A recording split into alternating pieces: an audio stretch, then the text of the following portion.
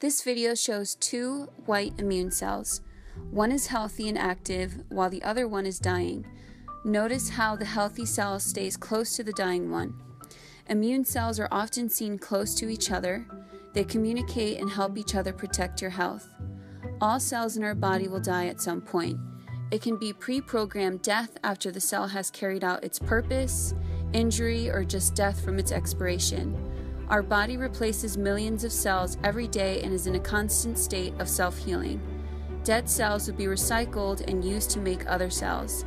Debris will be collected by immune cells or filtered with the blood through organs such as the liver and kidneys.